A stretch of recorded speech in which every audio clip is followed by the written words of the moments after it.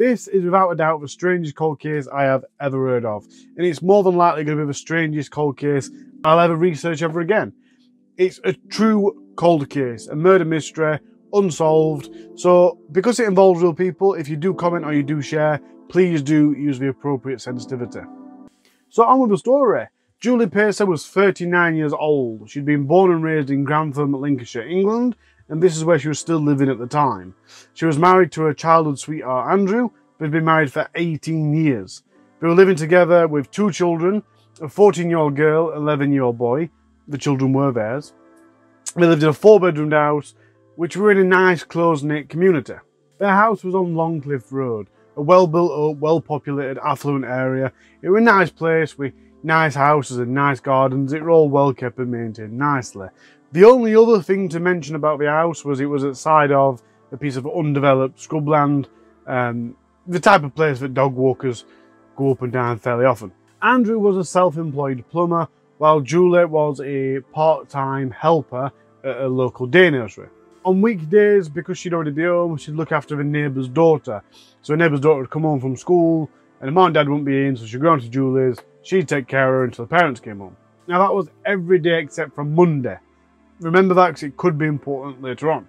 All in all, the Pacey's family was described as happy, popular and outgoing.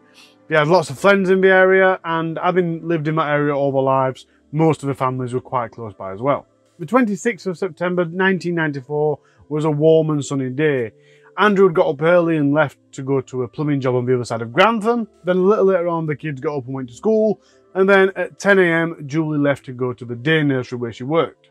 The nursery was called St. Peter and Paul's Day Nursery, and it was about 3 miles away from Longcliffe Road where they lived.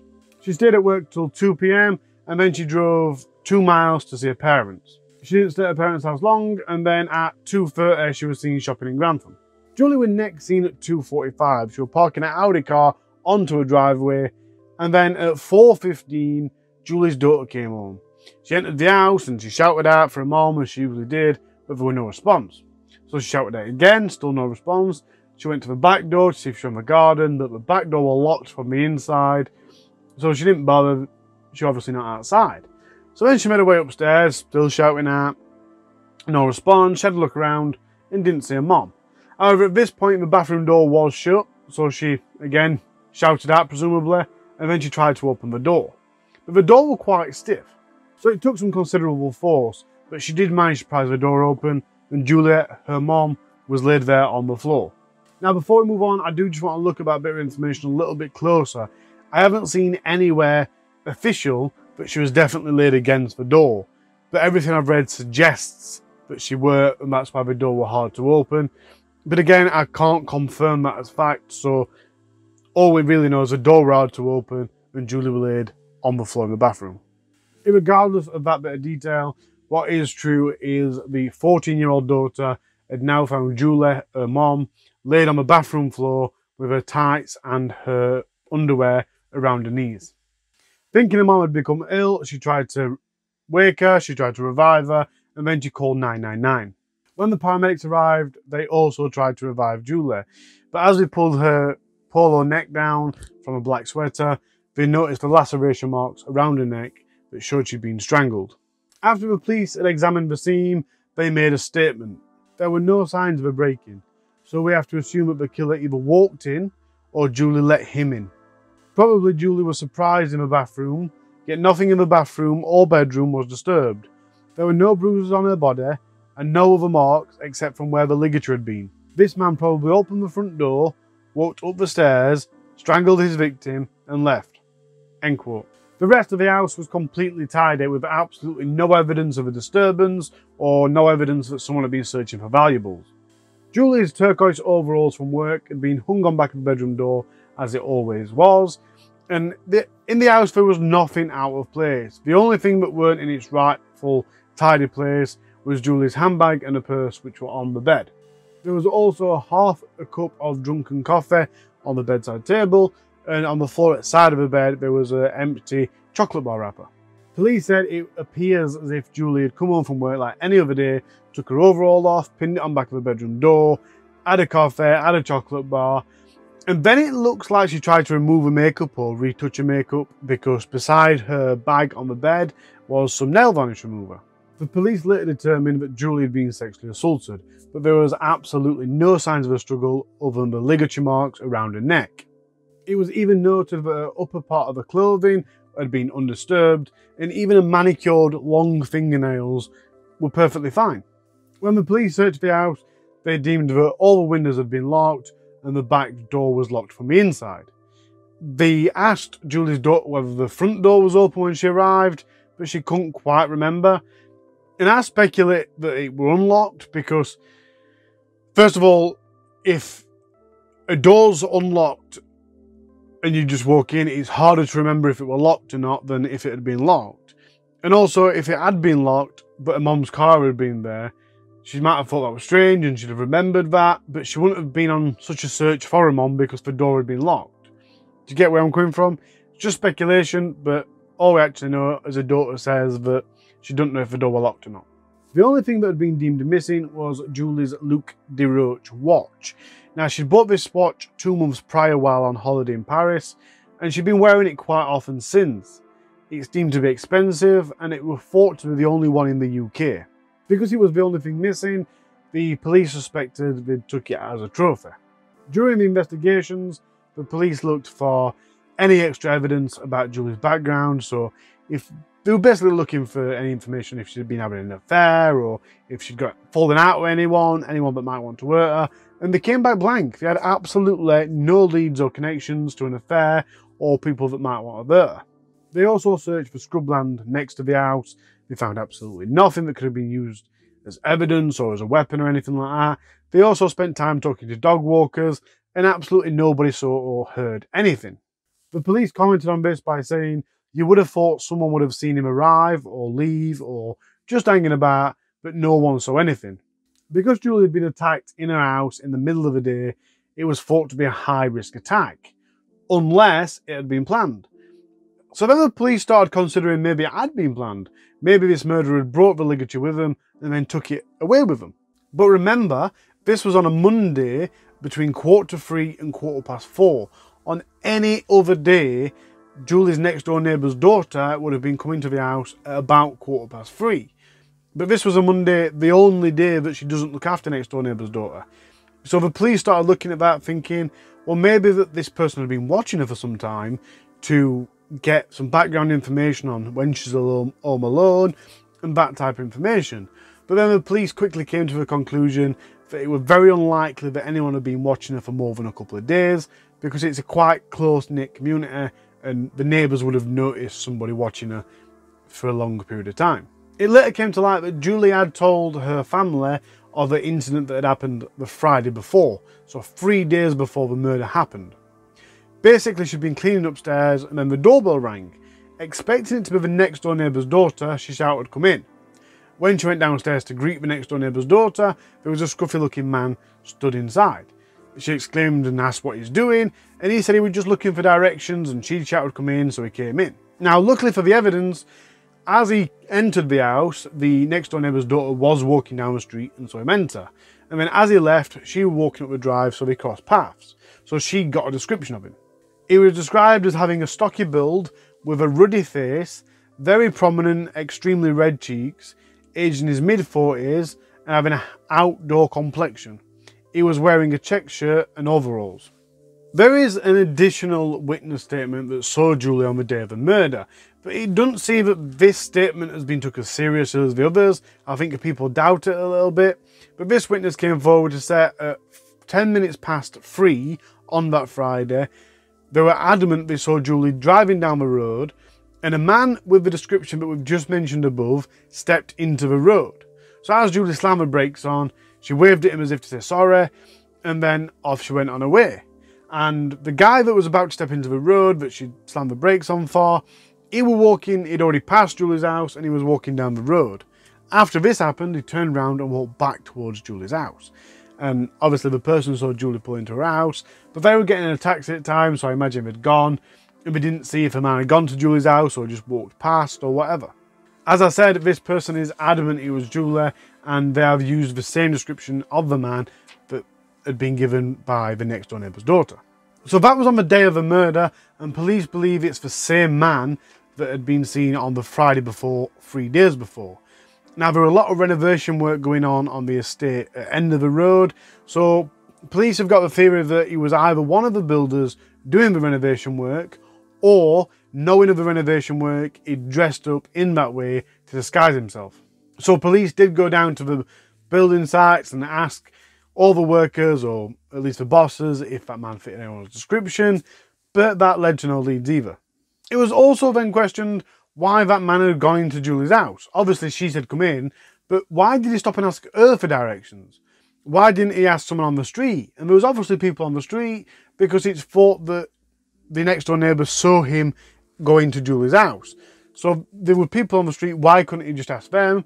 Or why didn't he go into a shop? I mean, I don't think I've ever knocked on someone's door to ask for directions. I've asked people that I'm passing, or I've phoned places, or I've gone into shops, but I've never knocked on someone's door. That seems like a very, very last resort. It's been suggested that that Friday that he was asking for directions, 3 days prior, had been a failed attempt. He'd gone in with the intention of killing Julie, or doing whatever he's done to Julie, but for some reason or another it failed, or he got too nervous. So he left and went and spent the weekend thinking it over and collecting his nerves, and then went back on the Monday. But obviously that is just a theory. This man is unknown, he's never been found, so we have no idea if it's even the same man. And as I've just said, because he never ever came forward, this man, by the way, was dubbed Overall's Man. That just strengthened the police's theories that this man was guilty. If he had been looking for directions, then why hadn't he come forward to say, yeah, that was me, I was asking for directions, I didn't say out dodgy, or anything like that. So the police that were already suspicious of this man are now extra suspicious about him. Between being seen at Julie's house Friday and being seen on their road on the Monday of the murder, he was seen during the weekend in and around Grantham. He'd been seen in a park, and he'd also been seen in a shop. Now, the reason it was remembered that he was in the shop is because he was quite close to the assistant in the shop, and apparently his demeanour was quite aggressive. So let's just have a quick overview of this and recap. The house was fully locked up. The back door were locked, the windows were locked.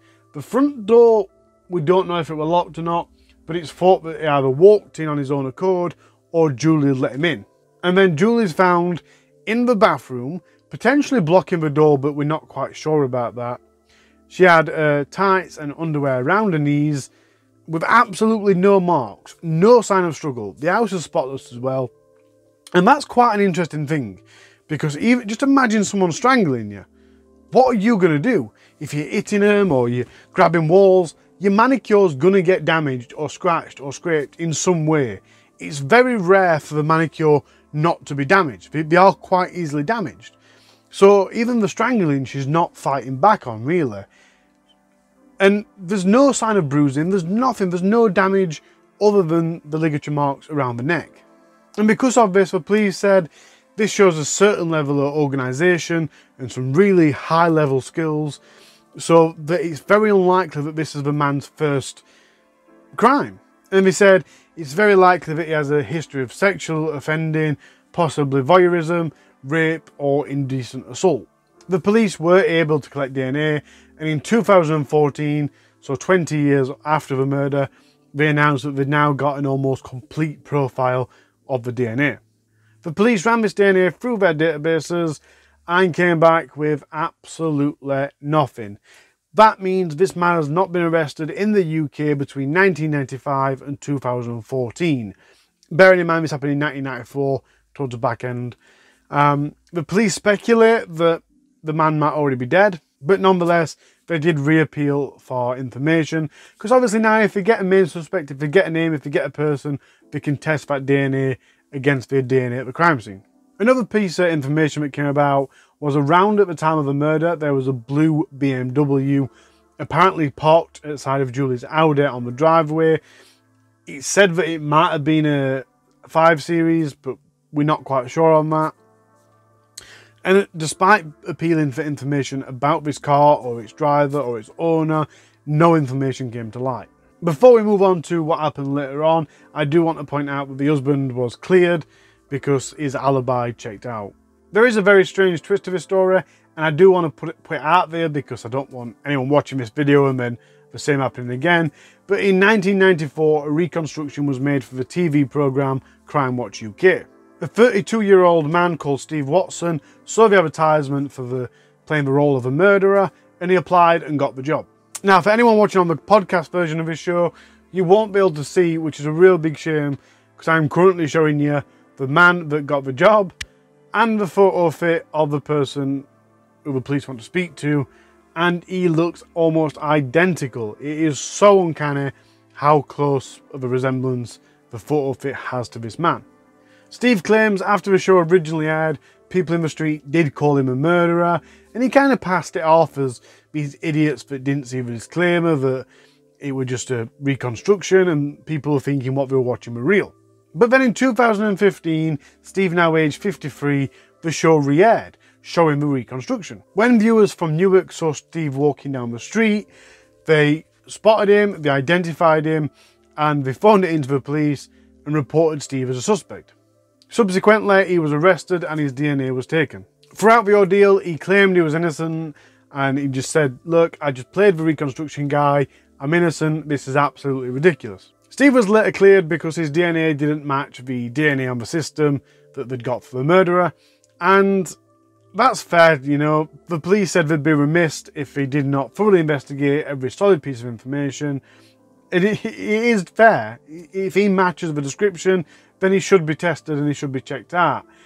At the same point, it's not really that smart of Crime Watch to get someone that looks that much like the photo fit.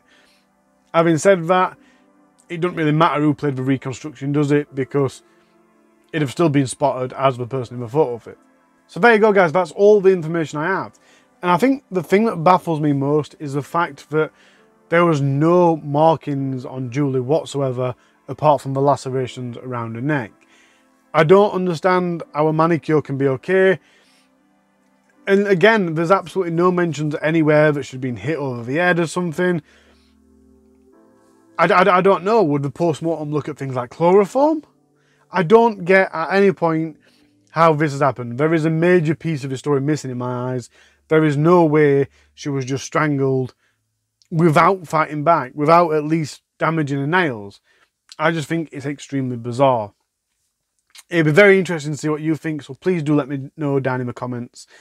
Feel free to share it. Please do share it. If you have any information, I am going to put the phone number for the Lincolnshire Police down in the comments. So if any of this rings true, if you're in the area at the time and you might have some information, please do contact the police and let them know. I assume you can do it anonymously. Obviously, if you're making a statement, it might need to be, I don't know, phone the police and ask them. But if you do have information, please put it down below. Thank you for watching, guys. Don't forget to subscribe. Don't forget to ring the bell. And please do share it. Till next week.